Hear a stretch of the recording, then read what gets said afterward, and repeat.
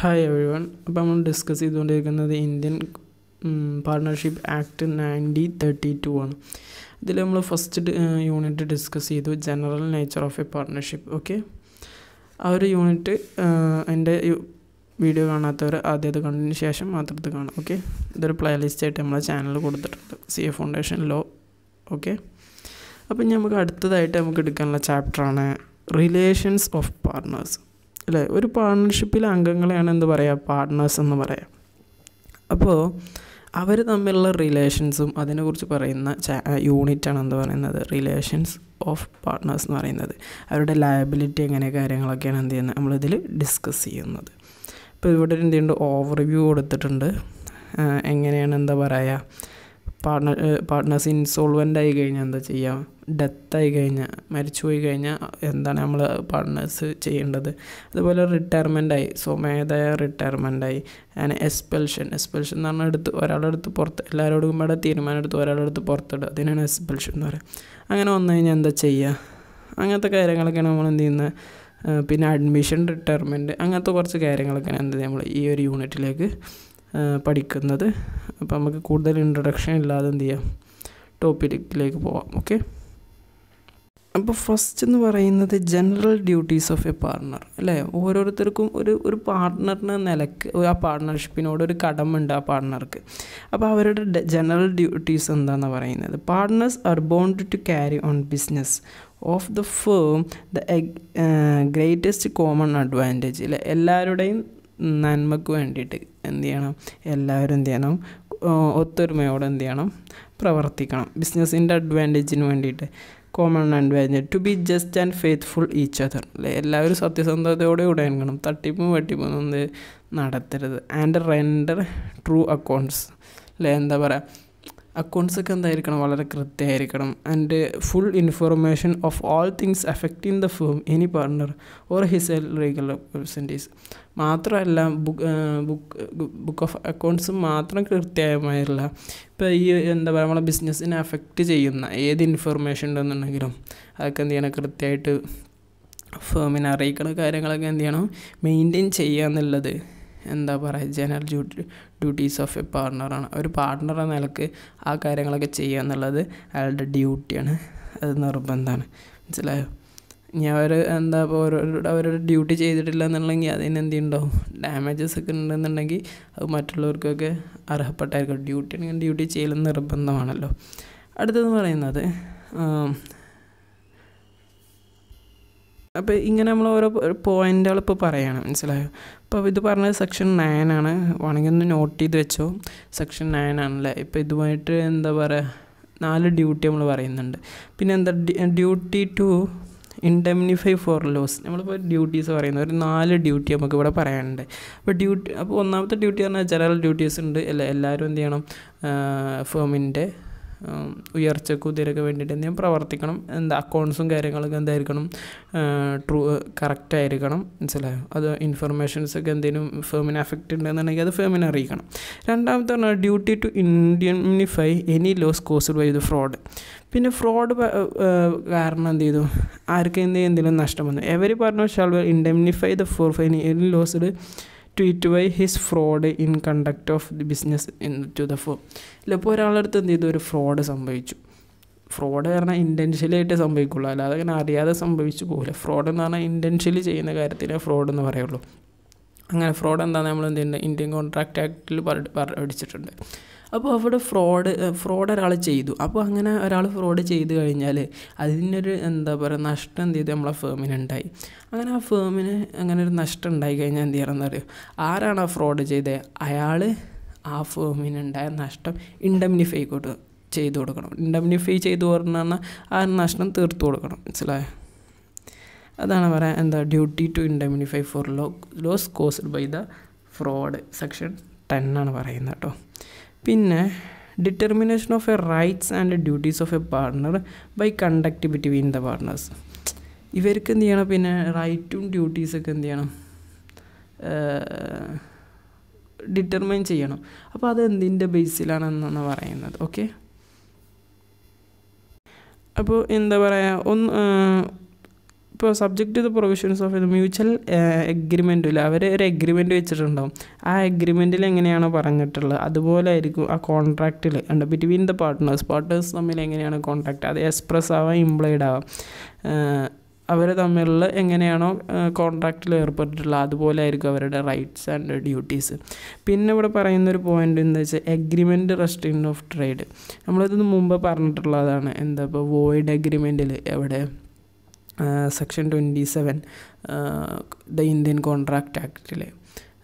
അപ്പോൾ അവിടെ എന്താ പറയുന്നത് വെച്ചാൽ ഇപ്പോൾ ഒരു പാർട്ട്നേഴ്സ് റിട്ടയർ ആയി പോവുകയാണ്. അപ്പോൾ അയാളോട് പറയാം, എന്താ പറയുക, ഇനി എന്ത് ചെയ്യരുത്, ഈ ഒരു ബിസിനസ് എന്ത് ചെയ്യരുത്, 10 വർഷത്തിന് ഈ വേറെ ഒരിടത്ത് തുടങ്ങരുത്. അങ്ങനെ വെക്കുന്ന അഗ്രിമെൻ്റ് എന്താ വാലിഡാണ്. പക്ഷേ ഈ ഒരു ട്രേഡും നടത്തരുതെന്ന് പറയുന്ന അഗ്രിമെൻ്റൊക്കെ എന്താ ഇൻവാലിഡാണ്. അവിടെ ഒന്ന് ജസ്റ്റ് സൂചിപ്പിച്ചു എന്ന് മാത്രം, വേറൊന്നും കാര്യമായിട്ട് പറയാനില്ല. ഓക്കെ, അപ്പോൾ അതാണ് ഇവിടെ റൈറ്റ്സ് ആൻഡ് ഡ്യൂട്ടി സെക്ഷൻ 11 ആണെന്ന് പറയുന്നത്. Determination of rights and duties of A partners by conduct between the partners. Contract by contract എങ്ങനെയാണ് കോൺട്രാക്റ്റ് വെച്ചിട്ടുള്ളത് അതിനനുസരിച്ചായിരിക്കും അവരുടെ റൈറ്റ്സ് ആൻഡ് ഡ്യൂട്ടീസ് എന്ത് ചെയ്യുക, നിയമിക്കുക. അടുത്തെന്ന് പറയുന്നത് ടു കണ്ടക്ട് ദ ബിസിനസ് അല്ലേ. എല്ലാ പാർട്ട്നേഴ്സിനും ബിസിനസ് കണ്ടക്ട് ചെയ്യാനുള്ള എന്താ പറയുക ഒരു റൈറ്റ് ഉണ്ട് അല്ലേ. ആ ബിസിനസ്സിൽ പാർട്ടിസിപ്പേറ്റ് ചെയ്യാനുള്ള ഒരു റൈറ്റ് ഉണ്ട്. അപ്പോൾ അത് പറയുന്ന എന്താ പറയുക to conduct the business of the business പറയുന്ന സെക്ഷനാണ് സെക്ഷൻ 12. അപ്പോൾ അതിലെന്തുണ്ട്, സബ് പോയിൻറ്റ്സ് ഉണ്ട്. എന്താ പറയുന്നത്, ഈ ബിസിനസ് കണ്ടക്ട് ചെയ്യുക എന്നുള്ള അതിനുകൊണ്ട് ഉദ്ദേശിക്കുന്ന കാര്യങ്ങൾ എന്തൊക്കെയാണെന്ന് താഴെ പറയുന്നത്. Every partners have right to take part in the conduct of business അല്ലേ. ബിസിനസ് ചെയ്യുക എന്നുള്ള കാര്യത്തിൽ പങ്കെടുക്കാനുള്ള ഒരു റൈറ്റ് എല്ലാ പാർട്ട്നേഴ്സും ഉണ്ട്.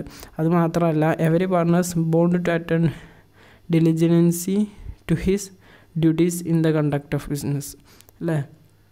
എല്ലാവരും എന്ത് ചെയ്യണം, ബിസിനസ്സിൽ ഡിലിജൻസി പറഞ്ഞാലേ അവരവർ ചെയ്യുന്ന കാര്യങ്ങൾ എന്ത് ചെയ്യണം, അവരവരെന്നെ ചെയ്യണം.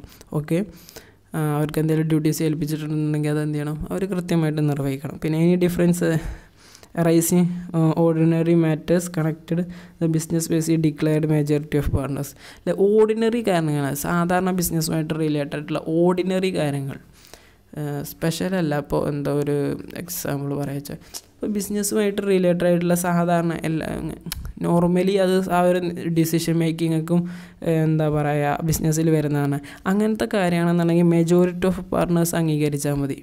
5 ആളുണ്ടെന്നുണ്ടെങ്കിൽ 3 ആൾ അംഗീകരിച്ച് കഴിഞ്ഞാൽ എന്ത് ചെയ്യുക, ആ കാര്യം ചെയ്യുക. ഓക്കെ, പക്ഷേ എന്താ പറയുക but no change made in the nature of business. ഇപ്പോൾ നമ്മൾ ഇത്രയും കാലം ഇപ്പോൾ എന്താ പറയുക കാറിൻ്റെ കച്ചവടം കരുതിക്കോ, അല്ലെങ്കിൽ വെഹിക്കിൾസൊക്കെ വിൽക്കണമെന്ന് കരുതിക്കോ, അത് മാറ്റിയിട്ട് നമ്മൾ വേറൊരു ഇൻഡസ്ട്രിയിലേക്ക് കിടക്കണം. എന്താ പറയുക സിമെൻറ്റ് പ്രൊഡക്ഷൻ. അപ്പോൾ അങ്ങനെ ഒരു നേച്ചറിനെ എന്താ പറയുക ബിസിനസ്സിൻ്റെ മൊത്തത്തിൽ നേച്ചറിനെ മാറുകയാണെങ്കിൽ എന്താ പറയുക അങ്ങനെയാണെന്നുണ്ടെങ്കിൽ മെജോറിറ്റി പറഞ്ഞ പോലെ കംപ്ലീറ്റ് പാർട്ട്നേഴ്സും എന്ത് ചെയ്യണം, സമ്മതിക്കണം. എന്നാൽ മാത്രമേ ബിസിനസ്സിൻ്റെ നേച്ചർ മാറ്റാൻ പറ്റുള്ളൂ. അതുപോലെ തന്നെ എന്താ പറയുക പ്രോഫിറ്റ് ഷെയറിങ് റേഷ്യോ മാറ്റുക, അങ്ങനത്തെ എന്താ പറയുക ഒരു വലിയൊരു ഡിസിഷൻ ആകുമ്പോൾ എല്ലാവരെയും അഫക്റ്റ് ചെയ്യുന്ന ഡിസിഷൻ ആണെന്നുണ്ടെങ്കിൽ എല്ലാവരുടെയും എന്താ പറയുക സമ്മതം, കൺസെൻറ്റ് വേണം.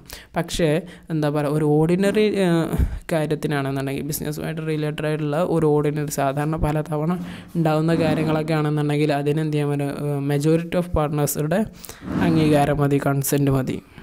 അടുത്തതാണ് every partners has right to access inspect the copy of the books of the firm അല്ലെ. അക്കൗണ്ട്സ് ചെക്ക് ചെയ്യാൻ എന്താണ് എല്ലാ പാർട്ട്നേഴ്സും അതിന് റൈറ്റ് ഉണ്ട്. In even the death of A partner he has A legal representative duly authorised by the agent shall have A right to access inspect the book of the firm അല്ല. ഇനിയിപ്പോൾ ഒരാൾ മരിച്ചു പോയി അങ്ങനെയാണെന്നുണ്ടെങ്കിൽ ഇപ്പോൾ ഒരു partners one of the partners എന്തായി ഡിസീസ്ഡായി മരിച്ചു പോയി, അങ്ങനെയാണെന്നുണ്ടെങ്കിൽ അവരുടെ ലീഗൽ റെപ്രസെൻറ്റേറ്റീവ്സിന് എന്ത് ചെയ്യാം, എത്ര രൂപ ഒരു പ്രോഫിറ്റാണ് കിട്ടേണ്ടത്, എന്താ പറയുക, അതുപോലെ എത്രയാണ് പാർട്ട്ണർഷിപ്പിൻ്റെ ഷെയർ, ഈ ലീഗൽ റെപ്രസെൻറ്റേറ്റീവിനായിരിക്കുമല്ലോ അതിൻ്റെ എന്താ പറയുക അതിൻ്റെ ഓണർഷിപ്പ്. അപ്പോൾ ആ ഒരു കേസിൽ എന്താ പറയുക ആ ലീഗൽ ഓണർഷിപ്പിന് അല്ലെങ്കിൽ ആരാണ് എന്ത് ചെയ്യുന്നത് അവരുടെ കാര്യങ്ങൾ ചെയ്യാൻ വരുന്നത് അവർക്ക് ബുക്ക് ഓഫ് അക്കൗണ്ട്സ് ചെക്ക് ചെയ്യാനുള്ള ഒരു റൈറ്റും കൂടെ ഉണ്ട്. ഓക്കെ, അപ്പോൾ ഈ ഒരു കാര്യങ്ങളൊക്കെ പറഞ്ഞിട്ടുള്ളത് സെക്ഷൻ 12 ആണ്. അപ്പോൾ നമ്മൾ ഏതൊക്കെ സെക്ഷൻ 9, 10, 11, 12 ഈ 4 കാര്യങ്ങൾ 4 ഡ്യൂട്ടീസായിട്ട് നമ്മൾ പറഞ്ഞു. ഓക്കെ, അപ്പോൾ അടുത്തെന്ന് പറയുന്നത് നമ്മളിപ്പോൾ കുറച്ച് പോയിൻറ്റ്സ് പറഞ്ഞില്ല, അതെന്ത് ഒന്നുകൂടി വിശദീകരിച്ചിട്ട് താഴെ പറയുന്നുണ്ട്. Right to take part in conduct of business, first പറഞ്ഞ പോയിൻ്റ്. ഇതൊക്കെ എന്താ പറയുക, സെക്ഷൻ 12 സബ്സെക്ഷനായിട്ട് വരുന്നതാണ്. ഇവിടെ എന്തുണ്ട്, ഇവിടെ ഒരു എക്സാമ്പിൾ പറഞ്ഞിട്ടുണ്ട്, ജസ്റ്റ് വായിച്ചു നോക്കുക. പിന്നെ റൈറ്റ് ടു കൺസൾട്ട് എന്ന് പറഞ്ഞാൽ എന്താ പറയുക, ഇപ്പോൾ എന്തെങ്കിലും ബിസിനസ്സിന് എന്തെങ്കിലും പ്രശ്നം വന്നു, അപ്പോൾ എന്താ അവരുടെ സ്വയാഭിപ്രായം പറയാനുള്ളൊരു പവർ, അല്ലെങ്കിൽ അത് പറയാനുള്ളൊരു റൈറ്റ് ആയിരിക്കുന്നുണ്ട് പാർട്ട്നേഴ്സിനുണ്ട്. പിന്നെ എന്താ വെച്ചാൽ റൈറ്റ് ടു ആക്സസ് ബുക്ക്, അല്ലെ ബുക്ക് ഓഫ് അക്കൗണ്ട്സ് കിട്ടാനുള്ള റൈറ്റ്. അതുപോലെ ലീഗൽ ഹയേഴ്സ് റെപ്രസെൻറ്റ് ചെയ്ത് ഓതറൈസ്ഡ് സെക്ഷൻ, ആരെങ്കിലും മരിച്ചു കഴിഞ്ഞാൽ എന്ത് ചെയ്യണം, അവരുടെ ലീഗൽ റെപ്രസെൻറ്റേറ്റീവ് ആരാണ്, അവർക്ക് ബുക്ക് ഓഫ് അക്കൗണ്ട്സ് ചെക്ക് ചെയ്യാനുള്ളൊരു റൈറ്റ് ഉണ്ട്. ഓക്കെ, അപ്പോൾ അതവിടെ കഴിഞ്ഞു. ഓക്കെ, അടുത്തെന്ന് പറയുന്നത് മ്യൂച്വൽ റൈറ്റ്സ് ആൻഡ് ലയബിലിറ്റീസ് ആണ്, അല്ലേ. ഒരു പാർട്ട്ണർഷിപ്പിൽ കൂടുന്നതോടുള്ള ഒരുപാട് റൈറ്റ് അവർക്ക് കിട്ടുന്നുണ്ട്, അതുപോലത്തെ ഒരുപാട് ലയബിലിറ്റീസ് അവർക്ക് വരുന്നുണ്ട്. അപ്പോൾ ആ കാര്യങ്ങൾ ഏതൊക്കെയാണെന്നാണ് നമ്മൾ ഡിസ്കസ് ചെയ്യുന്നത്. അപ്പോൾ 5ാമതായിട്ട് പോയിൻ്റ്. ഓക്കെ, അപ്പോൾ സെക്ഷൻ 13 അതിനെക്കുറിച്ച് മ്യൂച്വൽ റൈറ്റ്സ് ആൻഡ് ലയബിലിറ്റീസ് പറയുന്നത്. അപ്പോൾ ഇത്തെ ഓരോ പോയിൻറ്റ്സ് നമുക്ക് എന്ത് ചെയ്യാം നോക്കാം. Okay, A partners is not entitled to receive remuneration four take part in the conduct of business. ഇപ്പോൾ കോൺട്രാക്റ്റിൽ പറഞ്ഞിട്ടില്ല റെമ്യൂണറേഷൻ. ഇപ്പോൾ എന്താ പറയുക, ഇപ്പോൾ 5 ആളുണ്ടെന്ന് കരുതിക്കോ, നമ്മൾ ഡെഫിനേഷൻ പറഞ്ഞാലുണ്ടാവും ആക്ടിങ് ഫോർ ആൾ, എന്താ പറയുക, ഒന്നല്ലെങ്കിൽ എല്ലാവരും പാടെ ബിസിനസ്സിൽ പങ്കെടുക്കുക, അതായത് ആക്റ്റീവായിട്ട് പാർട്ടിസിപ്പേറ്റ് ചെയ്യുക. നമ്മൾ എന്താ പറയുക, പാർട്ട്നേഴ്സിൻ്റെ പല ടൈപ്സൊക്കെ പഠിച്ചു. അപ്പോൾ അതിൽ എന്താ പറയുക, അതിലിപ്പോൾ ആക്റ്റീവ് അല്ലാത്തല്ല, ആക്റ്റീവായിട്ട് പറഞ്ഞ 24 മണിക്കൂറും എന്താ പറയുക ഫേമിലുള്ള ആളുകളുണ്ടാവും, അല്ലാത്ത ആളുകളുണ്ടാവും, എന്താ പറയുക ഫേമിലേ വരാത്ത ആളുകളുണ്ടാവും. അങ്ങനെയാണെന്നുണ്ടെങ്കിൽ അപ്പോൾ ആക്റ്റീവായിട്ട് പാർട്ടിസിപ്പേറ്റ് ചെയ്യുന്ന ആളുകൾക്ക് ചിലപ്പോൾ റെമ്യൂണറേഷനൊക്കെ എന്ത് ചെയ്യണ്ടാവും, ഫിക്സ് ചെയ്തിട്ടുണ്ടാവും. അങ്ങനെ ഫിക്സ് ചെയ്തിട്ടുണ്ടെന്നുണ്ടെങ്കിൽ ആ റെമ്യൂണറേഷനൊക്കെ എന്ത് ചെയ്യാൻ പറ്റും, പാർട്ട്നേഴ്സിന് കൊടുക്കാൻ പറ്റും, അവരെ എക്സ്ട്രാ എന്ത് ചെയ്യാണ് ഫേമിൽ വർക്ക് ചെയ്യുന്നുണ്ടെങ്കിൽ. പക്ഷേ അങ്ങനെയൊന്നും പറഞ്ഞിട്ടില്ല. ഒരു സാധാരണ നോർമൽ കോൺട്രാക്റ്റ് ആണെന്നുണ്ടെങ്കിൽ ഉണ്ടോ, പാർട്ട്നേഴ്സിന് എന്ത് ചെയ്യേണ്ട ആവശ്യമില്ല, ബിസിനസ്സിൽ പങ്കെടുക്കുന്നതിന് പാർട്ടിസിപ്പേറ്റ് ചെയ്യുന്നതിന് എന്ത് ചെയ്യേണ്ട റെമ്യൂണറേഷൻ കൊടുക്കേണ്ട ആവശ്യമില്ല. അങ്ങനെയാണ് എന്ത് ലോ പറയുന്നത്, മനസ്സിലായോ. ഇനി കോൺട്രാക്റ്റിൽ റെമ്യൂണറേഷൻ കൊടുക്കണം എന്ന് പറഞ്ഞാൽ കൊടുക്കേണ്ടി വരും. ഓക്കെ, പിന്നെ the partners R entitled share equally if the profit ഏർൻഡ് shawl contribute equally losses and സബ്സ്റ്റെയിൻ the form, അല്ലേ. ഒരു എന്താ പറയുക പ്രോഫിറ്റ് ഷെയറിങ് റേഷ്യോ, അതുപോലെ എന്താ പറയുക ലോസ് ഷെയർ ചെയ്യേണ്ട റേഷ്യോ ഒന്നും പറഞ്ഞിട്ടില്ല എന്നുണ്ടെങ്കിൽ ഒക്കെ ഈക്വലായിട്ട് എന്ത് ചെയ്യണം, പ്രോഫിറ്റും ഷെയർ ചെയ്യണം, എന്താ പറയുക അതുപോലെ ലോസ് വന്നാൽ ലോസും ഷെയർ ചെയ്യണം. വേറെ partners entitled to interest the capital subscribed him, interest shall be payable only out of profits. ഇനി ആരെങ്കിലും എന്തെന്ന് പറയുമോ, എന്താ പറയുക ഇനി അദ്ദേഹത്തിൻ്റെ ക്യാപിറ്റലിന് പുറമേ ആയിട്ട് എന്ത് ചെയ്തു പറയുക ലോണ് കൊണ്ടുവന്നു, ഇതിലേക്ക് ലോണ് കൊണ്ടുവന്നു ഈ പാർട്ട്ണർഷിപ്പിലേക്ക്. അപ്പോൾ ഈ ലോണ് കൊണ്ടുവന്നപ്പോൾ അദ്ദേഹത്തിൻ്റെ ഒരു ഇൻട്രസ്റ്റ് ഉണ്ടാവില്ലേ, അതിന് ഇൻട്രസ്റ്റ് കിട്ടാൻ വേണ്ടിയിട്ടൊക്കെ അദ്ദേഹം ലോൺ കൊണ്ടുവന്നിട്ടുണ്ടാവുക. അങ്ങനെയാണെന്നുണ്ടെങ്കിൽ ആ ഒരു ക്യാപിറ്റലിന് പുറമേ കൊണ്ടുവന്നിട്ടുള്ള ലോണിന് ഇൻട്രസ്റ്റ് കൊടുക്കാവുന്നതാണ്. A partners making for the purpose of business any payment or advance beyond the amount of capital he has agreed to subscribe is entitled to interest thereon the right of 6% per annum. ഇവിടെ പറയുന്നത് എന്താ വെച്ചാൽ ലോണോ advance, നമ്മൾ നേരത്തെ പറഞ്ഞ പോയിൻറ്റിൻ്റെ ഒക്കെയാണ്, ലോണോ അല്ലെങ്കിൽ അഡ്വാൻസോ എന്ത് ചെയ്തു ക്യാപിറ്റലിന് കൊടുത്തതിന് പുറമേ ആയിട്ട് എന്ത് ചെയ്തു ഫേമിന് കൊടുത്തു. അങ്ങനെയാണെന്നുണ്ടെങ്കിൽ 6% 6% പെർ ആനം എന്നുള്ള രീതിയിൽ ഇൻട്രസ്റ്റ് കിട്ടാൻ അയാൾക്ക് കിട്ടാനുള്ള റൈറ്റ് ഉണ്ട്. പിന്നെ the firm shawl ഇൻഡെംനിഫൈ the partners in respect of payments made and liabilities incurred by him. ഇനി എന്താ പറയുക ഫേം ഇൻഡെംനിഫൈ ചെയ്യണം, അതായത് ഈ പാർട്ട്ണർഷിപ്പ് ആ ഫേം എന്ത് ചെയ്യണം, ഇൻഡെംനിഫൈ പാർട്ട്ണർ ഇൻ റെസ്പെക്റ്റ് ഓഫ് എന്ത് ചെയ്തു. ഇപ്പോൾ പാർട്ട്നേഴ്സാണ് എന്ത് ചെയ്ത് ഫേം കൊടുക്കേണ്ട പാർട്ട്നേഴ്സ് അല്ല, ഇപ്പോൾ ഫേം കൊടുക്കേണ്ട റെൻ്റ് എന്ത് ചെയ്തു പാർട്ട്നേഴ്സ് കൊടുത്തു. അങ്ങനെയാണെങ്കിൽ ആ റെൻ്റ് ഫേം തിരിച്ചിട്ട് പാർട്ട്നേഴ്സിന് ആ റെൻ്റ് തിരിച്ചു കൊടുക്കണം. ഉണ്ടാവും in ordinary or proper conduct of business, മനസ്സിലായോ. അത് കൊടുക്കേണ്ടത് ഫേമായിരുന്നു അല്ല, ഫേമിന് വന്നിട്ടുള്ള റെൻ്റ് കൊടുക്കേണ്ടത് ഫേമാണ്. In doing such act an emergency for the purpose of protecting the firm any loss or circumstance. അല്ലേ ഇപ്പോൾ എന്തെങ്കിലും എന്താ പറയുക പ്രൊട്ടക്റ്റ് ചെയ്യേണ്ടി വന്നു അല്ലെ ഫയർ സംഭവിച്ചു ഇതിൽ എന്താ പറയുക ഫേമിൽ. അപ്പോൾ അങ്ങനെയാണെന്നുണ്ടെങ്കിൽ അത് ഫേം കൊടുക്കട്ടെ എന്ന് പറഞ്ഞാൽ നമുക്ക് വെയിറ്റ് ചെയ്യാനുള്ള ടൈമൊന്നും ഉണ്ടാവില്ല. അപ്പോൾ പാർട്ട്നേഴ്സ് എന്ത് ചെയ്യണം, പെട്ടെന്ന് എമർജൻസി സിറ്റുവേഷനിൽ എന്താ വെച്ചാൽ ചെയ്യണം. അങ്ങനെയാണെന്നുണ്ടെങ്കിൽ ആ ഒരു പ്രവർത്തനം കൊണ്ട് ആ പാർട്ട്ണർക്ക് വന്നിട്ടുള്ളൊരു എന്താ പറയുക ഒരു ചിലവ് ഒരു എന്താ പറയുക ഡാമേജ് ഉണ്ടല്ലോ, ആ ഫേം പ്രൊട്ടക്റ്റ് ചെയ്യാൻ വന്നിട്ടുള്ളൊരു ക്യാഷ് അല്ലേ ഒരു ഇത്ര എമൗണ്ട് എന്തെങ്കിലും ഉണ്ടാവും, അതൊക്കെ ചിലവായിട്ടുണ്ടാവും. അങ്ങനെ ആ ചിലവായ എമൗണ്ട് ആര് കൊടുക്കണം, ഫേം കൊടുക്കേണ്ടി വരും. ഓക്കെ, അടുത്ത പറയുന്നത് A partner shawl ഇൻഡംനിഫൈ the firm for any loss caused by it his wilful neglect of conduct of business of firm. പിന്നെ എന്ത് ചെയ്യണം, പാർട്ട്നേഴ്സ് ഫേമിന് ഇൻഡംനിഫൈ ചെയ്യണം. അയാൾ ചെയ്യേണ്ട കാര്യമല്ലേ, അയാളുടെ എന്താ പറയുക അയാൾ ചെയ്യേണ്ട അയാളുടെ ഡ്യൂട്ടിയാണ്. പക്ഷേ എന്ത് ചെയ്യില്ല, അത് അയാൾ ചെയ്തില്ല. അങ്ങനെ എന്ത് ചെയ്തു, ഫേമിന് ഒരു ലോസ് വന്നു. അങ്ങനെ ഒരു ലോസ് വന്നു കഴിഞ്ഞാൽ ആ ലോസ് ആര് ഇൻഡംനിഫൈ ചെയ്യണം, പാർട്ട്നേഴ്സ് ഇൻഡംനിഫൈ ചെയ്യണം. ഫേമിന് വന്നിട്ടുള്ള ലോസ് അയാളുടെ തെറ്റ് കാരണം ഫേമിന് വന്നിട്ടുള്ള ലോസ് ആ പാർട്ട്ണർ എന്ത് ചെയ്യണം, ഇൻഡംനിഫൈ ചെയ്യണം. ഓക്കെ, അടുത്തത് പറയുന്നത് അപ്പോൾ നമ്മൾ ഒരുപാട് കാര്യങ്ങൾ ഇവിടെ പഠിച്ചു, മ്യൂച്വൽ റൈറ്റ്സ് ആൻഡ് ഡ്യൂട്ടീസ്. അപ്പോൾ ഇനി അതിനെന്താ പറയുക, അതിനൊന്നുകൂടി വിശദീകരിച്ച് താഴെ അനാലിസിസിൽ ഒന്നുകൂടി പറയുന്നുണ്ട്. എന്ന് വെച്ചാൽ റൈറ്റ് ടു റെമ്യൂണറേഷൻ അല്ലേ, ഒന്നും പറഞ്ഞിട്ടില്ല എന്നുണ്ടെങ്കിൽ എന്ത് ചെയ്യണ്ട, റെമ്യൂണറേഷൻ കൊടുക്കണ്ട. എന്ത് ചെയ്യണം, റെമ്യൂണറേഷൻ ഫിക്സ് ചെയ്തിട്ടുണ്ടെന്നുണ്ടെങ്കിൽ റെമ്യൂണറേഷൻ അനുസരിച്ച് കൊടുക്കുക. അടുത്തെന്ന് പറയാം ഷെയറിങ് പ്രോഫിറ്റ് അല്ലേ. പ്രോഫിറ്റ് എന്താ പറയുക ഈക്വലായിട്ടാണ് ഷെയർ ചെയ്യേണ്ടത്. ഇനി ലോസ് വന്നാൽ ലോസും ഈക്വലായിട്ടാണ് ഷെയർ ചെയ്യേണ്ടത്. പക്ഷേ എന്താ പറയുക, എന്തെങ്കിലും കോൺട്രാക്റ്റിൽ ഇത്ര റേഷ്യോ എന്ന് പറഞ്ഞിട്ടുണ്ടെന്നുണ്ടെങ്കിൽ ആ റേഷ്യോയിൽ ഷെയർ ചെയ്യണം. ഓക്കെ, പിന്നെ എന്താ പറയുന്നത് ഇൻട്രസ്റ്റ് ഓൺ ക്യാപിറ്റൽ. ക്യാപിറ്റൽ കൊണ്ടുവരുന്നവരുടെ എന്ത് ചെയ്യുന്നുണ്ട്, അവർക്ക് അവരുടേതായ ഇൻട്രസ്റ്റ് ഉണ്ടാവും. ഒന്നെങ്കിൽ അൻ express agreement to effect particular person trade in customs okay statutory provisions എൻ്റെ സെറ്റ് ഇൻട്രസ്റ്റ് അല്ലേ. അവർക്ക് എന്തുണ്ടാവും, പ്രോഫിറ്റ് കിട്ടുക എന്ന് പറയുന്നത് അവരുടെ ഇൻട്രസ്റ്റ് ആണ് അല്ലേ. അങ്ങനെ എന്താണ് ആ ഇൻട്രസ്റ്റ് ഉണ്ടാവും, അത് എക്സ്പ്രസ് ആവും ഇംപ്ലോയിഡ് ആയിട്ട് പറഞ്ഞിട്ടുണ്ടാവും. പിന്നെ ഇൻട്രസ്റ്റ് ഓൺ അഡ്വാൻസ് അല്ലേ, എന്താ പറയുക ക്യാപിറ്റലിനേക്കാളും എക്സ്ട്രാ എന്തെങ്കിലും കൊടുത്തിട്ടുണ്ടെന്നുണ്ടെങ്കിൽ അതിന് 6% പെർ ആനം വെച്ചിട്ട് 6% പെർ ആനം വെച്ച് എന്ത് ചെയ്യും, ഇൻട്രസ്റ്റ് കിട്ടും. പിന്നെ റൈറ്റ് ടു ഇൻഡംനിഫൈഡ് എന്താ പറയുക, ഇനി എന്താ ഇപ്പോൾ പാർട്ട്നേഴ്സ് എന്തെങ്കിലും കൊണ്ടുവന്നിട്ടുണ്ടെന്നുണ്ടെങ്കിൽ ഫേം എന്ത് ചെയ്യണം, റൈറ്റ് ടു ഇൻഡംനിഫൈ ദ ഫേം എന്താ പറയുക, ഫേം എന്ത് ചെയ്യണം, ആരെ പാർട്ട്നേഴ്സിനെ ഇൻഡംനിഫൈ ചെയ്യണം. എപ്പോൾ പാർട്ട്നേഴ്സ് എന്ത് ചെയ്യുന്നുണ്ട്, ഫേം ചെയ്യേണ്ട കാര്യങ്ങൾ എന്ത് ചെയ്തു, പാർട്ട്നേഴ്സ് ചെയ്തു. അല്ലെങ്കിൽ എമർജൻസി കാര്യങ്ങളിൽ എന്ത് ചെയ്തു, പാർട്ട്നേഴ്സ് എന്ത് ചെയ്തു, ക്യാഷ് കൊണ്ടുവന്നു. അപ്പോൾ ആ പാർട്ട്നേഴ്സിന് വന്നിട്ടുള്ള ലോസ് എമർജൻസി സിറ്റുവേഷനിലൊക്കെ ചിലപ്പോൾ അങ്ങനെ ചെയ്യേണ്ടി വരും. അങ്ങനെയാണെന്നുണ്ടെങ്കിൽ ആ പാർട്ട്നേഴ്സിന് വന്നിട്ടുള്ള ഡാമേജസ് ആര് നികത്തി കൊടുക്കണം, ഫേം നികത്തി കൊടുക്കണം. ഞാൻ അല്ലെങ്കിൽ എന്നുണ്ടെങ്കിൽ നേരെ തിരിച്ചിട്ടും പറയാൻ പറ്റും. അതാണ് അടുത്ത പോയിൻ്റ് എന്ന് പറയുന്നത്.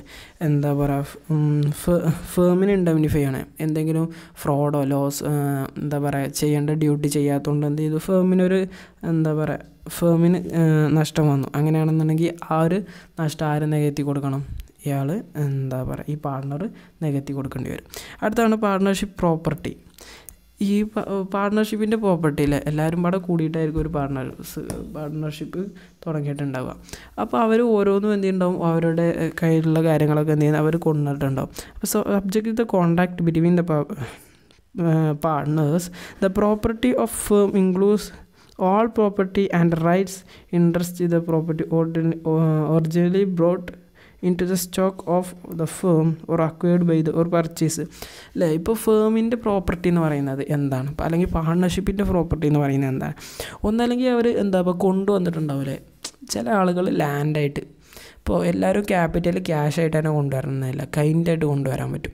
കൈൻഡായിട്ട് കൊണ്ടുവരാൻ അറിയുമ്പോൾ ചില ആളുകൾ എന്ത് ചെയ്യും, കാറ് എൻ്റെ കാർ എന്ത് ചെയ്യാം പാർട്ട്ണർഷിപ്പിലേക്ക് നമുക്ക് മാറ്റി വെക്കാം. അല്ലെങ്കിൽ ലാൻഡ് ബിൽഡിങ് അങ്ങനെയൊക്കെ തരാൻ പറ്റും.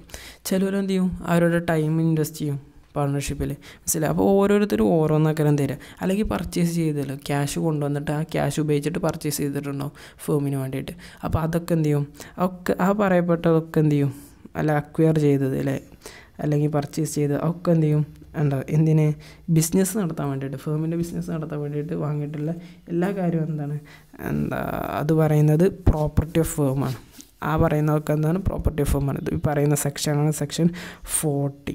പിന്നെ എന്താ പറയുക, ഗുഡ് വില്ല് പോലും ഇല്ലേ, ഒരു ഗുഡ് വില്ല് ഉണ്ടാവുമല്ലോ. കുറേ കാലം നമ്മൾ ബിസിനസ് നടത്തി കഴിഞ്ഞാൽ നമുക്കൊരു ഗുഡ് വില്ല് ഉണ്ടാവും.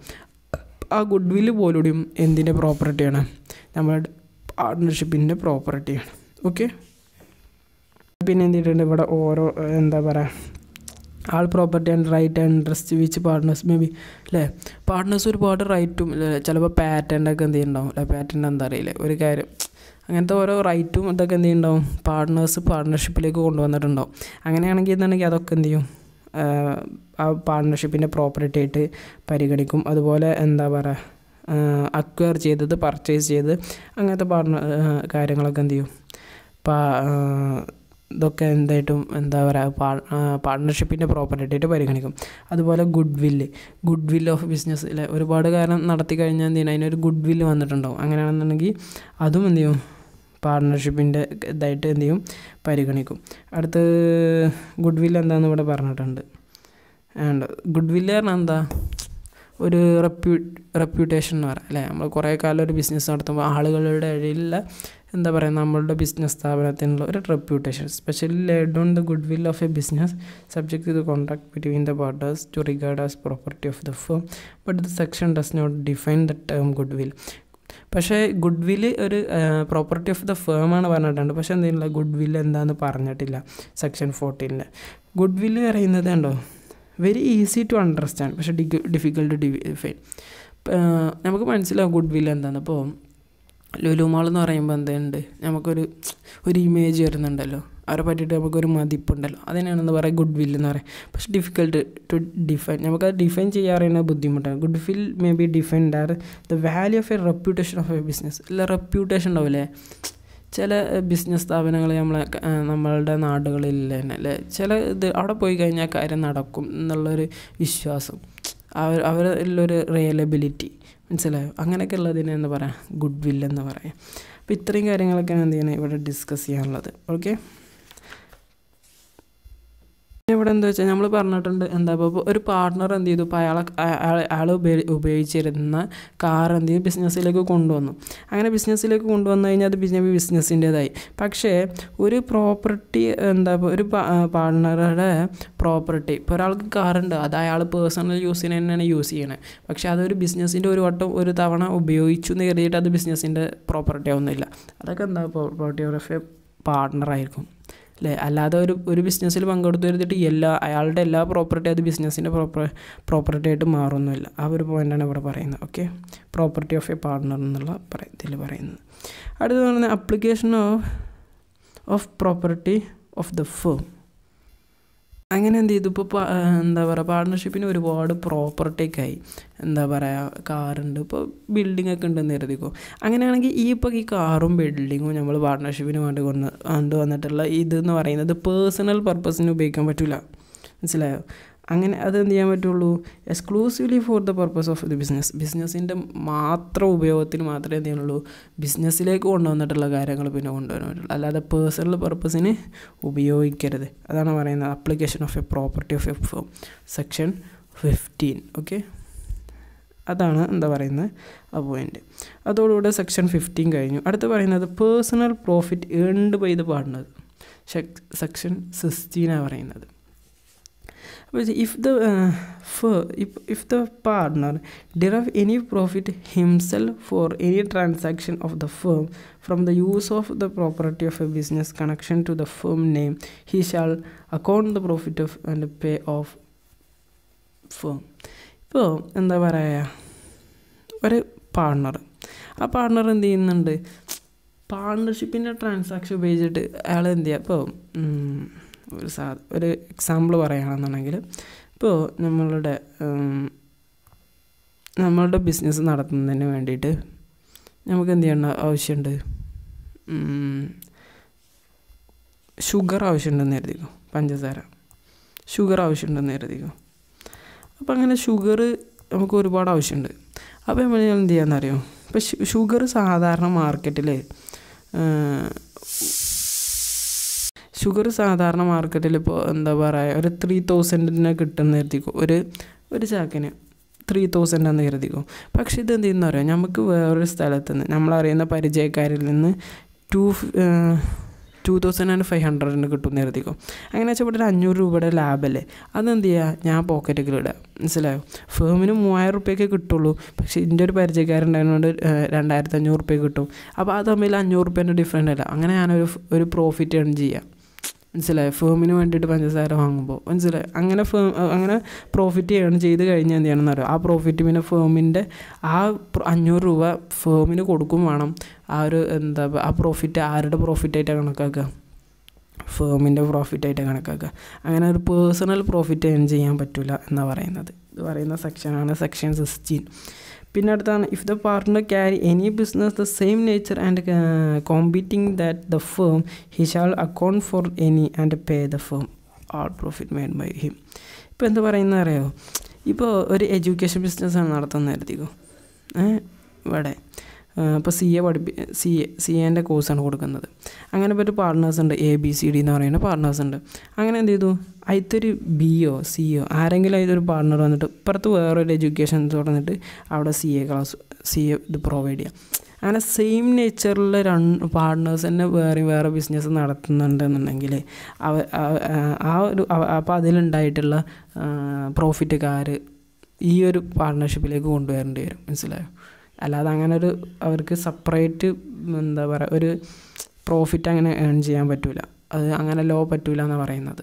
മനസ്സിലായോ? അപ്പോൾ പേഴ്സണലായിട്ട് ഇങ്ങനെ ഒരു പ്രോഫിറ്റ് ഏൺ ചെയ്യുന്നുണ്ടെന്നുണ്ടെങ്കിൽ, ഞാൻ പറഞ്ഞ എക്സാമ്പിൾ പോലെ അവരങ്ങനെ ഏൺ ചെയ്യുന്നുണ്ടെന്നുണ്ടെങ്കിൽ അതെന്ത് ചെയ്യണം, ഫേമിൻ്റെ പ്രോഫിറ്റിലൂടെ ആഡ് ചെയ്യണം. ഞാൻ അതേപോലെ സെയിം ബിസിനസ് വേറെ എവിടെയെങ്കിലും നടത്തുന്നുണ്ടെന്നുണ്ടെങ്കിൽ അതിന് പ്രോഫിറ്റ് ഉണ്ടായി കഴിഞ്ഞാൽ ആ പ്രോഫിറ്റും എന്ത് ചെയ്യണം, നമ്മുടെ ഫേമിൻ്റെ കൂടെ ആഡ് ചെയ്യണം. ഓക്കെ, അത്രേ ഉള്ളൂ നമ്മൾ സെക്ഷൻ 16 പറയാനുള്ളത്. അതോടുകൂടി അതവിടെ കഴിഞ്ഞു. അടുത്ത് പറയുന്നത് സെക്ഷൻ 17 ആണ്, rights and duties of A partners after change in firm. ഇനി എന്തെങ്കിലും ഫേമിൽ എന്തെങ്കിലും ചേഞ്ച് വന്നു, മനസ്സിലായോ? അപ്പോൾ പറയുന്നത് പക്ഷേ അങ്ങനെ ചേഞ്ച് കഴിഞ്ഞാൽ അങ്ങനെ അവരുടെ ഡ്യൂട്ടീസും എങ്ങനെയാണ് മാറുക കാര്യങ്ങളൊക്കെയാണ് പറയുന്നത്. ഡ്യൂട്ടീസും അതുപോലെ റൈറ്റ്സൊക്കെ എങ്ങനെ ചേഞ്ച് ആവും എന്നതിനെക്കുറിച്ചാണ് പറയുന്നത്. അപ്പോൾ എന്താ പറയുക, എങ്ങനെയാണ് ഈ ചേഞ്ച് ഉണ്ടാവുക പറഞ്ഞാൽ എന്താണ് ആ ചേഞ്ച് ഉണ്ടാവുന്നത് കൊണ്ട് എന്താ ഉദ്ദേശിക്കണല്ലേ? ഒരു ചേഞ്ച് ഉണ്ടായി കഴിഞ്ഞാലാണ് അവരുടെ റൈറ്റ് ഡ്യൂട്ടീസൊക്കെ എങ്ങനെയാണെന്നുള്ളതാണ് നമ്മൾ ഡിസ്കസ് ചെയ്യാൻ പോകുന്നത്. അപ്പോൾ ഈ ഫസ്റ്റ് എന്ന് പറയുന്നത് ഈ ചേഞ്ച് എന്താണെന്ന് നോക്കണം. എന്ന് പറയുന്നത് വേറെ ന്യൂ പാർട്ട്നേഴ്സ് കമ്മിൻ, ഒരു പുതിയ പാർട്ട്നേഴ്സ് എന്ത് ചെയ്യും, ഇപ്പോൾ പാർട്ട്നേഴ്സ് കൂടെ എന്ത് ചെയ്തു, അഡ്മിറ്റ് ചെയ്തു. അല്ലെങ്കിൽ എന്ത് ചെയ്തു, ഒരാളോ അല്ലെങ്കിൽ ഒന്നിലധികം പാർട്ട്നേഴ്സ് എന്ത് ചെയ്തു, നമ്മുടെ ഫേമിൽ നിന്നും പുറത്തുപോയി. അതൊരു ചേഞ്ചാണ്. പിന്നെ partnership concerned carry the business other than the business which has original formed. അല്ലേ, നേച്ചർ ഓഫ് ബിസിനസ് നമ്മൾ പറഞ്ഞില്ല നേരത്തെ, ചേഞ്ച് ചെയ്യാമെന്ന്. എന്താ പറയുക, ഇതുവരെയും നടത്തിയിരുന്നത് ഇപ്പോൾ എന്താ പറയുക സിമെൻറ്റ് ബിസിനസ് ആയിരുന്നു, നമ്മൾ എന്ത് ചെയ്യുക ടെക്സ്റ്റൈൽസിലേക്ക് കിടക്കണം, അല്ലെങ്കിൽ എന്താ ഫിനാൻഷ്യൽ അതുമായിട്ടുള്ള ലോൺ കൊടുക്കുക, അങ്ങനത്തെ ഫിനാൻഷ്യൽ മേഖലയിലേക്ക് കിടക്കണം. അങ്ങനെ എന്താ പറയുക നേച്ചർ ഓഫ് ബിസിനസ് ചേഞ്ച് ചെയ്യുമ്പോൾ അതൊരു ചേഞ്ചാണ്.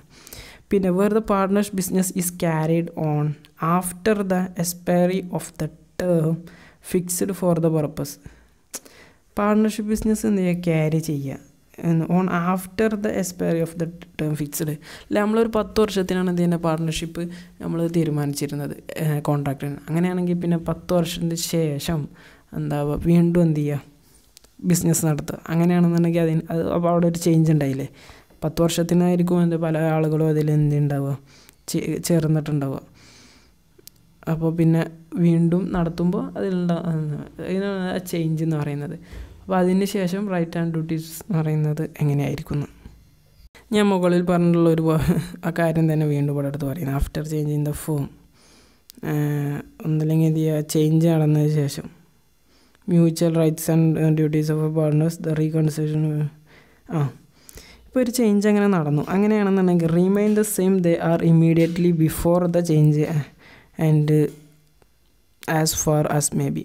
ഇപ്പോൾ അങ്ങനെ ഒരു ചേഞ്ച് നടന്നു, നമ്മൾ പറയപ്പെട്ടുള്ള ചേഞ്ച് നടന്നു കഴിഞ്ഞാൽ mutual rights and duties of A partners എങ്ങനെയായിരുന്നു മുമ്പ് ഉണ്ടായിരുന്നത്, ആ ചേഞ്ച് ഉണ്ടാവുന്നതിന് മുമ്പ് എങ്ങനെയായിരുന്നുണ്ടെന്ന്.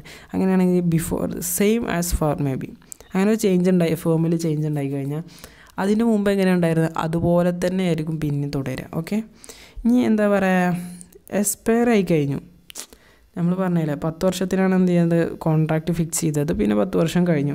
അങ്ങനെയാണെങ്കിൽ ആ ഫിക്സ്ഡ് ടേം കഴിഞ്ഞ് കഴിഞ്ഞാൽ the mutual rights and of A same as they were before the expiry ആവുന്നതിന് മുമ്പ് എങ്ങനെയായിരുന്നു അവരുടെ റൈറ്റ്സ് ആൻഡ് ഡ്യൂട്ടീസ് അതുപോലെ തന്നെ ആയിരിക്കും അവരുടെ ഇപ്പോഴുള്ള rights and duties. They may be consider with the incident of A partnership at വില്ല്. ചിലപ്പോൾ എന്ത് ചെയ്യും, പാർട്ട്ണർഷിപ്പ് ആയിട്ട് വില്ലാണെന്നുണ്ടെങ്കിൽ എപ്പോഴാണ് അവർ ഉദ്ദേശിക്കുന്നത് അപ്പോഴാണെങ്കിലോ അതിൻ്റെ എക്സ്പയറി ആവുക. പിന്നെ അഡീഷണൽ അണ്ടർടേക്കൺ ക്യാരിഡ് ഔട്ട് അല്ലേ, ഒരാൾ ഇങ്ങോട്ട് വന്നു അല്ലെങ്കിൽ ഒരാൾ പാർട്ട്ണർഷിപ്പിലേക്ക് ആഡ് ചെയ്തു അല്ലെങ്കിൽ ഒരാൾ പോയി, അങ്ങനെയാണെന്നുണ്ടെങ്കിൽ advantage undertaking the same as those respect of original advantage of undertaking അല്ലേ. അങ്ങനെ എന്തെങ്കിലും സംഭവിക്കുന്നതിന് മുമ്പ് എങ്ങനെയായിരുന്നു അവരുടെ റൈറ്റ് ആൻഡ് ഡ്യൂട്ടീസ് അതുപോലെ തന്നെ ആയിരിക്കുന്നത്. പിന്നെ പുതിയ വരുന്ന ആളുകൾക്ക് എന്ത് ചെയ്യും, പുതിയ റൈറ്റ്സ് ആൻഡ് ഡ്യൂട്ടീസ് നമ്മൾ പറയപ്പെട്ടുള്ള റൈറ്റ്സ് ആൻഡ് ഡ്യൂട്ടീസും കിട്ടും. പിന്നെ അവരെങ്ങനെയാണ് പിന്നെ കോൺട്രാക്റ്റിൽ പറഞ്ഞിട്ടുള്ള അതുപോലെയൊക്കെ ആയിരിക്കും അവർക്ക് കിട്ടുന്ന റൈറ്റ്സ് ആൻഡ് ഡ്യൂട്ടീസ് എന്ന് പറയുന്നത്. ഓക്കെ, അടുത്തതെന്ന് പറയുന്നത് അപ്പോൾ അതോടുകൂടെ സെക്ഷൻ 17 കഴിഞ്ഞു. പിന്നെ relation of A partners to the third parties അല്ലേ. തേർഡ് പാർട്ടീസുമായിട്ട് എങ്ങനെയാണ് റിലേഷൻഷിപ്പ് എന്ന് പറയുന്നത് അല്ലേ. അപ്പോൾ എങ്ങനെയാണ് പാർട്ട്നേഴ്സ് എന്ന് പറയുന്നത്, partners to B the agent of the firm. നമ്മളിതിന് മുമ്പ് പറഞ്ഞിട്ടുള്ളതാണ് സെക്ഷൻ 80. വെച്ചാൽ പാർട്ട്നേഴ്സ് എന്ന് പറഞ്ഞാലേ അവർ ഏജൻ്റാണ്. അതായത് ഓരോരുത്തരുടെ ഏജൻ്റാണ്. അതായത് ഒരാൾ ഇപ്പോൾ ABCD എന്ന് പറയുന്ന പാർട്ട്നേഴ്സ് ഉണ്ടെന്ന് കരുതിക്കോ, അതിലിപ്പോൾ ഒരു കാര്യം ചെയ്തു, അതിൻ്റെ റെസ്പോൺസിബിളാണ് Cയും Dയും Bയും, മനസ്സിലായോ? അങ്ങനെ ഈച്ച് അതർ റെസ്പോൺസിബിളാണ്. അപ്പോൾ അതാണ് ഏജൻറ്റ് അല്ലേ. പിന്നെ അവരുടെ ആ പാർട്ട്ണർഷിപ്പിൻ്റെ ഏജൻ്റായിട്ടാണ് ഇവർ ആക്ട് ചെയ്യുന്നത്. ഓക്കെ, അതാണ് partners to B agent of the firm. അങ്ങനെ അവർ ഏജൻ്റാണ്. അടുത്തെന്ന് പറയുന്നത് ഇംപ്ലൈറ്റ് authority of A partners to as agent of the firm. ഇനി ഒരു പാർട്ട്ണർ ആയതുകൊണ്ട് അവർക്ക് ഒരുപാട് ഇംപ്ലൈറ്റ് അതോറിറ്റി ഉണ്ട്. ഓരോ കാര്യങ്ങൾ ഇന്നത് ചെയ്യാം എന്നുള്ള ഇംപ്ലൈഡ് അതോറിറ്റി ഉണ്ട്. അതിന് അതോറിറ്റി കൊടുക്കുകയൊന്നും വേണ്ട. അവരൊരു ഈ ഫേമിൻ്റെ ഒരു ഏജൻ്റ് ആവലോട് കൂടി അവർക്കുള്ള അതിനുള്ളൊരു റൈറ്റ് കിട്ടും. Usual favours business. അതെ, provisions section 22 the act of A partner which is carry on the usual way of business carried by the firm അല്ലേ.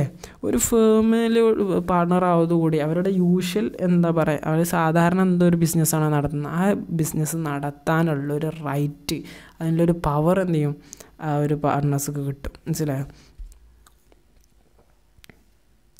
അപ്പോൾ ഇനി ഇംപ്ലൈഡ് അതോറിറ്റി പറയുന്നത് in the absence of the usage of A customer trade the contrary implied authority of A partner does not empower to him അല്ലേ. അവിടെ ഒരു contract ഇല്ല, ഇന്ന അതോറിറ്റിക്ക് അയാൾക്ക് ഉണ്ടെന്ന് പറഞ്ഞിട്ടില്ലെങ്കിൽ പോലും ആ അതോറിറ്റിക്ക് ലോ കൊടുക്കുന്ന അതോറിറ്റിയാണ്, മനസ്സിലായോ? അല്ലാതെ ചില കാര്യങ്ങളൊക്കെ ചെയ്യാൻ പറ്റും, ചില കാര്യങ്ങളൊന്നും ചെയ്യാൻ പറ്റില്ല. അപ്പോൾ അത് ഏതൊക്കെയാണെന്ന് പറയുന്നത്. ഓക്കെ, അപ്പോൾ ഇംപ്ലൈഡ് അതോറിറ്റി എന്ന് പറഞ്ഞു കഴിഞ്ഞാൽ അവർക്ക് എന്തെങ്കിലും ബിസിനസ് നടത്താനുള്ള അതോറിറ്റിയൊക്കെ ഉണ്ട്. പക്ഷേ ചില കാര്യങ്ങൾ അവർ ചെയ്യാൻ പറ്റില്ല, അത് ഇംപ്ലൈഡ് അതോറിറ്റിയിൽ പെടില്ല. ഒരു പാർട്ണർ ആയതുകൊണ്ട് എന്ത് ചെയ്യാൻ പറ്റില്ല, അവർക്കത് ചെയ്യാൻ പറ്റില്ല. അപ്പോൾ ആ കാര്യങ്ങൾ ഏതൊക്കെയാണെന്ന് പറയുന്നത് ഇംപ്ലൈഡ് അതോറിറ്റി പറഞ്ഞാൽ അവർക്ക് ഒരു പാർട്ട്ണറായി കഴിഞ്ഞാൽ അതിലൊരു പവർ ഉണ്ടാവില്ല ബിസിനസ്സിൽ. അപ്പോൾ അതിനാണ് പറഞ്ഞാൽ ഇംപ്ലൈഡ് അതോറിറ്റി. അതായത് അവർ ആ പാർട്ണർ ആവുന്നതിലൂടെ അവർക്ക് കിട്ടുന്ന അതോറിറ്റി, അത് ചെയ്യാനുള്ളൊരു പവർ. പക്ഷേ ചില കാര്യങ്ങൾ താഴെ പറയുന്ന ABCDH വരെയുള്ള കാര്യങ്ങളുണ്ട്. അപ്പോൾ ആ കാര്യങ്ങളൊന്നും എന്ത് ചെയ്യാൻ പറ്റില്ല, ഇംപ്ലൈഡ് അതോറിറ്റിയിൽ ചെയ്യാൻ പറ്റില്ല. കാരണം അത് മറ്റുള്ള പാർട്ട്നേഴ്സിനോട് എഫക്റ്റ് ചെയ്യുന്നത് അതുകൊണ്ടാണ്. അപ്പോൾ അതിൽ first subject dispute relating to the business of A firm of A arbitration. ഇപ്പോൾ ഡിസ്പ്യൂട്ട് എന്ന് പറഞ്ഞാൽ തർക്കം. ഇപ്പോൾ ഫേമുമായിട്ട് അല്ലെങ്കിൽ നമ്മളെ ബിസിനസ്സുമായിട്ട് റിലേറ്റ് ചെയ്യുന്ന ഒരു മധ്യസ്ഥത പറയാം. ഒരു പാർട്ട്നേഴ്സ് മാത്രം കയറിയിട്ട് എന്ത് ചെയ്യുക, മധ്യസ്ഥത പറയാം. അങ്ങനെ മധ്യസ്ഥത പറയാൻ പറ്റില്ല. എല്ലാ പാർട്ട്ണറെയും എല്ലാവരുടെയും കൺസെൻറ്റ് കൂടെ ഉണ്ടെങ്കിൽ മാത്രമേ എന്ത് ചെയ്യാൻ പറ്റുള്ളൂ, അങ്ങനെ ഒരു ഡിസ്പ്യൂട്ടിനൊക്കെ മധ്യസ്ഥത പറയാൻ പറ്റുള്ളൂ. അത് കാരണം അത് ഫേമിനെ അഫക്റ്റ് ചെയ്യുന്നതാണ്. പിന്നെ എന്ത് ചെയ്യുക, open bank account on the behalf of the firm അല്ലേ. അതുപോലെ എന്ത് ചെയ്യുക, ഫേമിൻ്റെ പേരിലൊരു ബാങ്ക് അക്കൗണ്ട് തുടങ്ങണമെന്നുണ്ടെങ്കിൽ എന്ത് ചെയ്യണം, എല്ലാവരുടെയും കൺസെൻറ്റ് വേണം. ഒരാൾക്ക് വേണ്ടിയിട്ട് തോന്നുമ്പോൾ എന്ത് ചെയ്യാൻ പറ്റില്ല, ബാങ്ക് അക്കൗണ്ട് തുടങ്ങാൻ പറ്റില്ല. അതുപോലെ തന്നെ compromise or relinquish any claim or portion of A claim to the firm അല്ലേ. അല്ലെങ്കിൽ എന്ത് ചെയ്യുക, കോംപ്രമൈസ് ചെയ്യുക അല്ലെങ്കിൽ റിലിംഗ്വിഷ് ചെയ്യുക, തീരുമാനമാക്കുക അല്ലേ. എന്താ കോംപ്രമൈസ് ചെയ്യുക പറഞ്ഞാൽ claim or portion of A claim. നമ്മൾ ഇപ്പോൾ ഫേമിനെതിരെയുള്ളൊരു ക്ലെയിം വന്നു, ഒരു കേസ് വന്നു, ആരെങ്കിലും കേസ് കൊടുത്തു, അല്ലെങ്കിൽ ഒരു പാർട്ട് ഓഫ് എ കേസ് അല്ലെങ്കിൽ എന്താ പറയുക, അതുമായിട്ട് എന്ത് ചെയ്തു, എന്തെങ്കിലും പ്രശ്നം വന്നു, അങ്ങനെ ഒരു ഇത് വന്നു വെച്ചാൽ അത് കോംപ്രമൈസ് ചെയ്യുക. അത് ഒരാൾ മാത്രം എന്ത് ചെയ്യാൻ പറ്റില്ല, പോയിട്ട് കോംപ്രമൈസ് ചെയ്യാൻ പറ്റില്ല, എല്ലാവരുടെയും കൺസെൻറ്റ് വേണം. അടുത്തെന്ന് പറയുന്നത് withdraw A suit proceeding file behalf of the firm. അല്ലെങ്കിൽ ഇത് ഫേം എന്ത് ചെയ്തു, ഒരു കേസ് കൊടുത്തു, പാർട്ട്ണർഷിപ്പിൻ്റെ പേരിൽ ഒരു കേസ് കൊടുത്തു, അത് വിഡ്രോ ചെയ്യുക. പിന്നെ എന്ത് ചെയ്യാൻ പറ്റില്ല, അത് വിഡ്രോ ചെയ്യാൻ പറ്റില്ല. കാരണം എന്താ ചോദിച്ചാൽ അതെല്ലാവരും കൂടെ കൺസെൻറ്റോടുകൂടെ കൊടുത്തതല്ല. പിന്നെ അത് ഒരാൾ പോയിട്ട് മാത്രം വിഡ്രോ ചെയ്യുക എന്ന് പറയുന്നത് അനുവദിക്കാൻ പറ്റുന്ന കാര്യമല്ല. അപ്പോൾ എന്താ പറ്റില്ല, അങ്ങനെ ഒരു സ്യൂട്ട് ഒരു കേസ് ഓൾറെഡി കൊടുത്തൊരു ഫേം കൊടുത്തിട്ടുണ്ടെന്നുണ്ടെങ്കിൽ അത് വിഡ്രോ ചെയ്യാൻ പറ്റില്ല. അതുപോലെ അഡ്മിറ്റ് ഇനി ലയബിലിറ്റി, ഒരു ലയബിലിറ്റി അഡ്മിറ്റ് ചെയ്യാൻ പറ്റില്ല. എന്താ പറയുക, ഇപ്പോൾ ക്രെഡിറ്റ് എടുക്കുക, ലോണൊക്കെ എടുക്കുകയാണെന്നുണ്ടെങ്കിൽ അതെന്താ പറ്റില്ല, അങ്ങനെ ഒരു ലയബിലിറ്റി എല്ലാവരുടെയും കൂടെ കൺസെൻറ്റ് ഇല്ലാതെ ഫേമിനെതിരെ ഇതാക്കാൻ പറ്റില്ല. അതുപോലെ acquire the immovable property on the behalf of the firm. Land, immovable property പറഞ്ഞാൽ ലാൻഡ്, ബിൽഡിംഗ് ആണ്. അങ്ങനത്തെ ഒരു അതൊക്കെ ഒരു വലിയ തീരുമാനമാണ് ഒരു ബിസിനസ്സിനെ സംബന്ധിച്ചിടത്തോളം. അങ്ങനത്തെ തീരുമാനം ഒന്നും എന്ത് പറ്റില്ല, ഒരാളെ മാത്രം എടുക്കാൻ പറ്റില്ല, എല്ലാവരും പാടെ സമ്മതത്തോടെ കൺസെൻറ്റോടെ എടുക്കണം. അതുപോലെ transfer of immovable property belonging to the firm. ഫേമിൻ്റെ ഓണർഷിപ്പിലുള്ള ഒരു ഇമ്മൂവബിൾ പ്രോപ്പർട്ടി എന്ത് വിൽക്കുക, അങ്ങനെയൊക്കെ ചെയ്യുക, ട്രാൻസ്ഫർ ചെയ്യുക. Enter into A partnership on the behalf of the firm.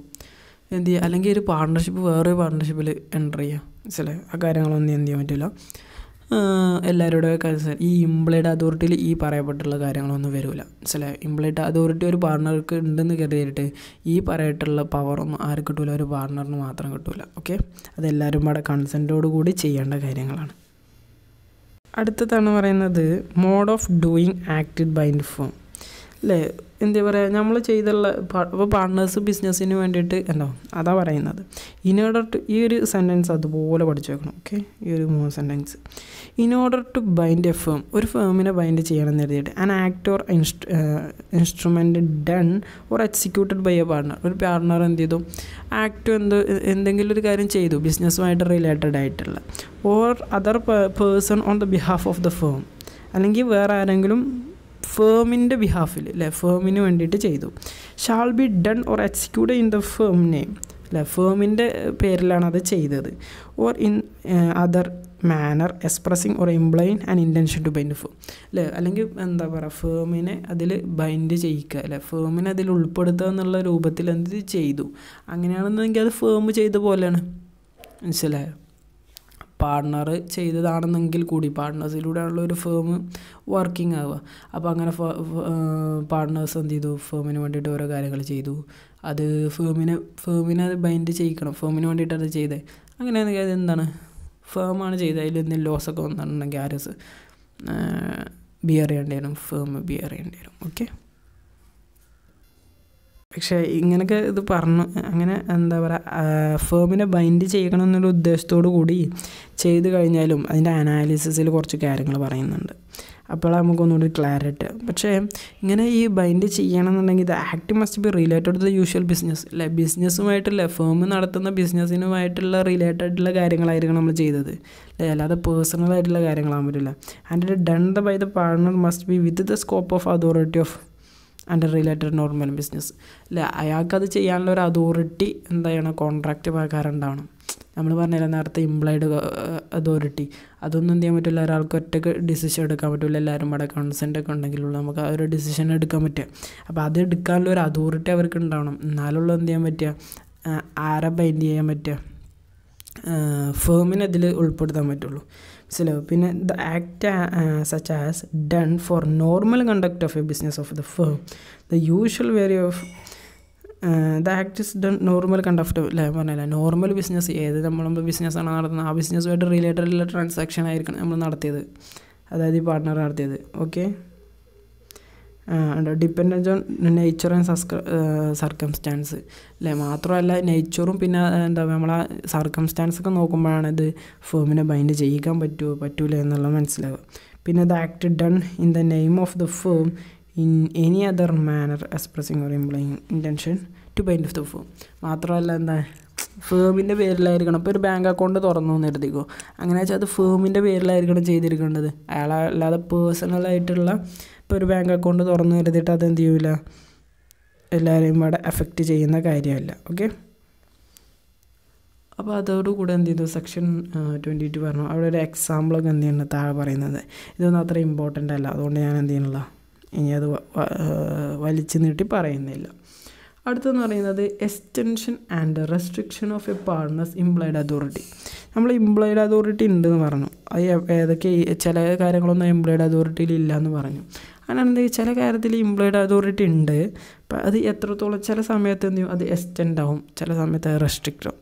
മനസ്സിലാവും. ചില സമയത്ത് അത് എന്താ വരും ലൂസാവും അല്ലേ, അതിൽ ഒരു ഇളവ് കിട്ടും. ചില സമയത്ത് നല്ല റെസ്ട്രിക്റ്റ് ആവും. അത് ഏതൊക്കെ സമയത്തിലായിരിക്കും കാര്യങ്ങളൊക്കെയാണ് നമ്മൾ പറയാൻ പാടുന്നത്. ആ പറയുന്ന സെക്ഷനാണ് സെക്ഷൻ 20. ഇവിടെ നമ്മൾ ശ്രദ്ധിക്കേണ്ട കാര്യം എന്താ പറയുക, നമ്മൾ 22 ഒക്കെ പറഞ്ഞതിന് ശേഷമാണ് നമ്മൾ 20ലേക്ക് വന്നത്. മനസ്സിലായോ? ഓക്കെ, അപ്പോൾ എന്ന് പറഞ്ഞു കഴിഞ്ഞാൽ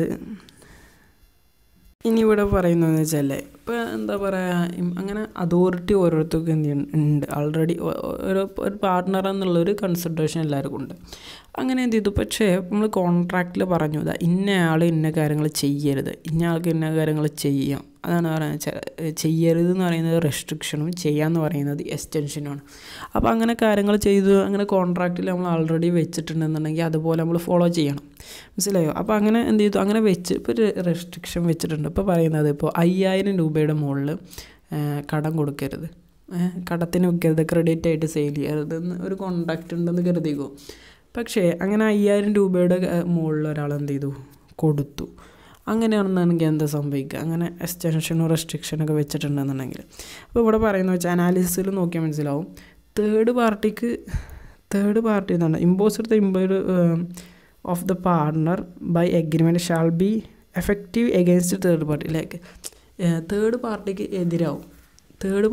എതിരാവും എപ്പോൾ the third party notes about the restriction. ഇവിടെ ആൻഡല്ല കേട്ടോ, ഇവിടെ ആൻഡല്ല ഓറാണ്. ഇവിടെ തേർഡ് പാർട്ടിക്ക് എന്ത് ചെയ്യാം റെസ്ട്രിക്ഷൻ അറിയാം. 5000 രൂപയിൽ കടം വാങ്ങാൻ കൊടുക്കൂല അല്ലേ, നമ്മളെ ബിസിനസ് 5000 രൂപയിൽ മുകളിൽ കടം കൊടുക്കൂല. ആർക്കറിയാം? തേർഡ് പാർട്ടിക്കറിയാം, ഈ വാങ്ങാൻ വരുന്ന ആൾക്കറിയാം. അങ്ങനെ എന്ത് ചെയ്തു, ഈ തേർഡ് പാർട്ടി 5000 രൂപയിലേക്കാളും കൂടുതൽ മുകളിൽ എന്ത് ചെയ്തു കടം വാങ്ങി, അല്ലെങ്കിൽ എന്താ പറയുക കൊടുത്തു. അത് അവിടെ ഒരു നമ്മളെ ഒരു ബിസിനസ് നടത്തുന്ന ഒരു സ്റ്റാഫ് മാത്രമേ ഉണ്ടായിരുന്നുള്ളൂ. മനസ്സിലായോ? ആ സ്റ്റാഫ് എന്ത് ചെയ്തു കൊടുക്കുകയും ചെയ്തു. പക്ഷെ അത് അറിഞ്ഞുകൊണ്ടിട്ടാണ് ചെയ്തതെന്നുണ്ടെങ്കിൽ തേർഡ് പാർട്ടിക്ക് എന്തെങ്കില്ല റൈറ്റ്, ഒരു പ്രൊട്ടക്ഷൻ കിട്ടില്ല. എന്തെങ്കിലും ഡാമേജസ് അത് കാരണം ബിസിനസ്സിന് വന്നു കഴിഞ്ഞാൽ അത് അടക്കേണ്ടി വരും. അറിഞ്ഞുകൊണ്ട് ഈ ഒരു റെസ്ട്രിക്ഷൻ ചെയ്ത് കഴിഞ്ഞാൽ എന്താ അത് ഡാമേജസിന് കൊടുക്കാൻ ബാധ്യസ്ഥനാണ് ഈ വരുന്ന തേർഡ് പാർട്ടിക്ക് എതിരായിരിക്കും കേസ് ഉണ്ടാവുക. പിന്നെ third party does not know that he is dealing with a partner in the firm. ഇപ്പോൾ അയാൾ പാർട്ട്ണറൊന്നുമല്ല, ആർക്കറിയാം? ഇത് വരുന്ന തേർഡ് പാർട്ടിക്ക് അറിയാം. അങ്ങനെയാണെന്നുണ്ടെങ്കിൽ എന്ത് ചെയ്യാൻ പറ്റില്ല, അയാൾ വെറുതെ പാർട്ട്ണറാന്ന് പറഞ്ഞിരിക്കണുള്ളൂ, പക്ഷേ അത് അയാൾ ശരിക്കും എന്തല്ല പാർട്ട്ണറാണെന്ന് ആർക്കറിയാം? ഈ വരുന്ന തേർഡ് പാർട്ടിക്കറിയാം. എന്നിട്ടും എന്ത് ചെയ്യുക, പാർട്ട്ണർ അല്ലാത്ത അയാളോട് എന്ത് ചെയ്യുക, ബിസിനസ്സുമായിട്ട് ഡീല് ചെയ്യുക. അങ്ങനെയാണെന്നുണ്ടെങ്കിൽ എന്താ അവരുടെ ഇൻറ്റൻഷൻ എന്ന് പറയുന്നത് ഇത് ഇമ്പോർട്ടൻ്റ് ആട്ടോ. അയാളുടെ ഇൻറ്റൻഷൻ എന്ന് പറയുന്നത് എന്താ പറയുക, ഒരു ബിസിനസ് നടത്താമെന്നല്ല, അവിടെ എന്തോ ഫ്രോഡ് ചെയ്യുക എന്നുള്ളതാണ് അവരുടെ ഇൻറ്റൻഷൻ. അതുകൊണ്ടാണ് എന്ത് ചെയ്യുക നിയമം അങ്ങനെ വരുന്നത്. ഒന്നല്ലെങ്കിൽ അവർക്ക് അറിയാം റെസ്ട്രിക്ഷനും കാര്യങ്ങളൊക്കെ അങ്ങനെയൊക്കെയാണ് അവരുടെ ബിസിനസ് എന്ന്, പിന്നെ എന്ത് ചെയ്യുക ആ ഒരു റെസ്ട്രിക്ഷൻ അറിഞ്ഞുകൊണ്ട് അതിനെ തെറ്റിക്കുക. അങ്ങനെയാണെന്നുണ്ടെങ്കിൽ തേർഡ് പാർട്ടിക്ക് എതിരാണ് വരിക. ഇനി അല്ലാത്ത കേസിലാണെന്നുണ്ടെങ്കിൽ അതിൻ്റെയൊക്കെ ഡാമേജസ് ഒക്കെ ആര് വഹിക്കേണ്ടി വരും? ആരാണോ പാർട്ട്നേഴ്സിൻ്റെ അടുത്ത് ഫാൾട്ട് ഉണ്ടായിട്ടാണ് എന്ത് ചെയ്തത് അങ്ങനെ ഒരു തെറ്റ് വന്നതെന്നുണ്ടെങ്കിൽ ആ പാർട്ട്ണർ ബിയർ ചെയ്യേണ്ടി വരും. ഇനി അല്ല അങ്ങനെ നോർമൽ കോഴ്സ് ഓഫ് ബിസിനസ്സിലാണെന്നുണ്ടെങ്കിൽ അത് ഫേം ബിയർ ചെയ്യേണ്ടി വരും. ചില ഫേമിനായിരിക്കും ഡാമേജസ് സഹിക്കേണ്ടി വരിക. പിന്നെ അല്ലെങ്കിൽ എന്ത് ചെയ്യുക, പാർട്ട്ണർ അല്ലാത്തൊരാൾ അയാൾ പാർട്ട്ണറായിട്ട് ഇങ്ങനെ വെറുതെ ആക്ട് ചെയ്യാണ്. അങ്ങനെയാണെന്നുണ്ടെങ്കിൽ അത് പാർട്ട്ണറല്ല എന്ന് ആർക്കറിയാം? ഈ വരുന്ന തേർഡ് പാർട്ടിക്കറിയാം. എന്നിട്ടും അയാളുമായിട്ട് എന്തെങ്കിലും കോൺട്രാക്റ്റിൽ ഏർപ്പെട്ട് കഴിഞ്ഞാൽ അതിൻ്റെയൊക്കെ എന്താ പറയുക റെസ്പോൺസിബിലിറ്റി ആർക്കും ഉണ്ടാവുക? ഈ തേർഡ് പാർട്ടിക്കാർ. അടുത്തത് എന്ന് പറയുന്നത് okay partners authority in an emergency. ഇനി എന്ത് ചെയ്യുക, എമർജൻസിയിൽ എന്ത് ചെയ്യാൻ പറ്റുമോ പറയുന്ന സെക്ഷനാണ് സെക്ഷൻ 21. സെക്ഷൻ 22 നമ്മൾ ആൾറെഡിയൊക്കെ പറഞ്ഞു കേട്ടോ. പിന്നെ സെക്ഷൻ 21 പറയുന്നത് എന്താ വെച്ചാൽ എമർജൻസിയിൽ എന്ന് പറയുന്നത് അല്ലേ, എമർജൻസി സിറ്റുവേഷനിൽ ഇപ്പോൾ ഫയർ ഉണ്ടായി എവിടെ നമ്മുടെ ഫേമിൽ, അങ്ങനെയാണെന്നുണ്ടെങ്കിൽ ആ ഒരു ഫേമിനെ പ്രൊട്ടക്റ്റ് ചെയ്യാൻ പറ്റുന്ന എന്ത് കാര്യം അല്ലേ ഓർഡിനറി പ്രുഡൻസിൽ ഒറ്റ ഓട്ടത്തില്ല ഇപ്പോൾ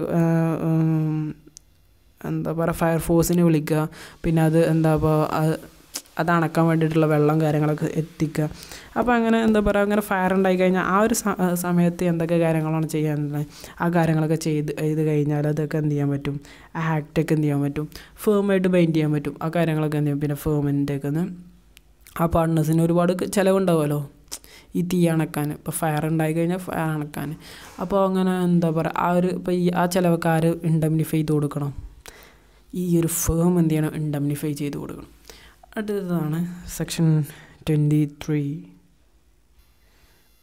effect of admission of A partner. ഒരാൾ അഡ്മിറ്റ് ചെയ്തു പുതിയതായിട്ട്. അങ്ങനെയാണ് admission or representation by A partner concerning the affairs of the firm, the evidence against the firm, it is made the authority of A course of business. അപ്പോൾ ഈ admission എന്ന് പറഞ്ഞാൽ എന്താ പറയുമല്ലോ, ലയബിലിറ്റി അഡ്മിറ്റ് ചെയ്യുക എന്നുള്ളതാണ്. നമുക്ക് ഇവിടെ ഒരു എക്സാമ്പിൾ നോക്കി മനസ്സിലാവും. എക്സും വൈയും എന്തായിരുന്നു, ഒരു സ്പെയർ പാർട്സ് നടത്തുന്ന ഡിഫറെൻറ്റ് മോട്ടോർ ബൈക്കുകളുടെ എന്താ പറയുക സ്പെയർ പാർട്സ് നടത്തുന്ന ഒരു കടയായിരുന്നു അവർക്ക് ഉണ്ടായിരുന്നത്. അങ്ങനെ സെഡ് വന്നു. സെഡ് ഒരു കസ്റ്റമറാണ്. സെഡ് എന്ത് ചെയ്തു, സ്പെയർ പാർട്സ് മേടിക്കാൻ വേണ്ടി വന്നു. അങ്ങനെ വൈ എന്ത് ചെയ്തു, ഫോർ ഹിസ് യമഹ മോട്ടോർ സൈക്കിളിന് എന്ത് ചെയ്തു സ്പെയർ പാർട്സ് മേടിച്ചാൻ വേണ്ടിയിട്ട് സെഡ് വന്നു. അങ്ങനെ സെഡ് എന്ത് ചെയ്തു എക്സ് പറഞ്ഞു ഈ ഒരു സ്പെയർ പാർട്സ് എന്ന് പറയുന്നത് അതിന് സ്യൂട്ടാണെന്ന് പറഞ്ഞു എക്സ്. അതിൻ്റെ മേലിൽ എന്ത് ചെയ്തു സെഡ് എന്ത് ചെയ്തു ആ സ്പെയർ പാർട്സ് വാങ്ങി. പക്ഷെ വൈ ഇഗ്നോർ ചെയ്തു. വൈക്ക് അറിയായിരുന്നു അത് അൺസ്യൂട്ടബിൾ ആണെന്ന്. അങ്ങനെയാണ് the spare parts proofs that unsuitable for the motor cycle. അങ്ങനെ മനസ്സിലായില്ലേ, സ്പെയർ പാർട്ട് ഇട്ടപ്പോൾ അത് സ്യൂട്ട് ചെയ്യാനുള്ള. അങ്ങനെയാണെന്നുണ്ടെങ്കിൽ എക്സും വൈയും എന്തെങ്കിലും സെഡിന് എന്തെങ്കിലും ലോസ് വന്നിട്ടുണ്ടെന്നുണ്ടെങ്കിൽ അത് എന്താ പറയുക എക്സിൻ്റെയും വൈൻ്റെയും എന്താ പറയുക അവർ രണ്ടാൾക്കും എന്ത് ചെയ്യും, അവർ എന്തെങ്കിലും ഡാമേജസ് വന്നു കഴിഞ്ഞാൽ ലയബിലിറ്റീസ് ഉണ്ടാവും. ഇപ്പോൾ ഇവിടെ എക്സ് മാത്രമാണ് എന്ത് ചെയ്തത് അതിന് എന്താ പറയുക എക്സിൻ്റെ ഒരു സ്റ്റേറ്റ്മെൻറ്റോട് കൂടെയാണ് എന്ത് ചെയ്തത് സെഡ് വാങ്ങിയെങ്കിൽ കൂടി അതിൻ്റെ ഒരു ലയബിലിറ്റി ആർക്ക് കൂടി വന്നു, വൈ കൂടി വന്നു. അതാണ് അഡ്മിഷൻ എന്ന് പറയുന്നത്. ഓക്കെ, അങ്ങനെ ഓർഡിനറി കോഴ്സ് ഓഫ് ബിസിനസ്സിൽ എന്ത് ചെയ്യുക, അങ്ങനെ ഒരു അഡ്മിഷൻ അല്ലെങ്കിൽ ഒരു റെപ്രസെൻറ്റേഷൻ എന്തെങ്കിലും ഒരു കാര്യം ഒരു പാർട്ണർ പറഞ്ഞിട്ടുണ്ടെന്നുണ്ടെങ്കിൽ അതിലെന്തെങ്കിലും ലോസ് വന്നു കഴിഞ്ഞാൽ ആ ഒരു പാർട്ണർ മാത്രമല്ല മറ്റുള്ള പാർട്ണറും കൂടി ആ ഒരു ലയബിലിറ്റി എന്ത് ചെയ്യേണ്ടി വരും, ഷെയർ ചെയ്യേണ്ടി വരും. ആ ഒരു കാര്യമാണ് എന്ന് പറയുന്നത് സെക്ഷൻ 23 എന്ന് പറയുന്നത്. ഈ ഒരു പാർട്ടോട് കൂടെ നമുക്ക് എന്ത് ചെയ്യാൻ പറ്റില്ല, ഈ ഒരു ചാപ്റ്റർ ഇവിടെ ക്ലോസ് ചെയ്യാൻ പറ്റിയിട്ടില്ല. ഇതുപോലുള്ള ഒരു പാർട്ടോടി വേണ്ടി നാളെ നമുക്ക് എന്ത് ചെയ്യാൻ പറ്റുള്ളൂ, ഈ ഒരു ചാപ്റ്റർ ക്ലോസ് ചെയ്യാൻ പറ്റുള്ളൂ. അപ്പോൾ നമ്മൾ സെക്ഷൻ 23 വരെ പറഞ്ഞിട്ടുണ്ട്. അപ്പോൾ ഇത്രയും കാര്യങ്ങളൊക്കെ മനസ്സിലായി എന്ന് കരുതുന്നു. അപ്പോൾ മനസ്സിലായിട്ടില്ല എന്നുണ്ടെങ്കിൽ അത് കമൻറ്റായിട്ട് വാട്സപ്പായിട്ട് ഒന്ന് ചോദിക്കുക. ഞാൻ എൻ്റെ നമ്പറൊക്കെ നിങ്ങളുടെ ചാനലിൽ കൊടുത്തിട്ടുണ്ട്. അപ്പോൾ വീഡിയോ ഇഷ്ടപ്പെട്ടെങ്കിൽ ലൈക്ക് ചെയ്യുക, ഷെയർ ചെയ്യുക, സബ്സ്ക്രൈബ് ചെയ്യുക. അപ്പോൾ ഇതിൻ്റെ മറ്റൊരു ബാക്കിയുള്ള പാർട്ടുമായിട്ട് വീണ്ടും കാണാം. ഓക്കെ.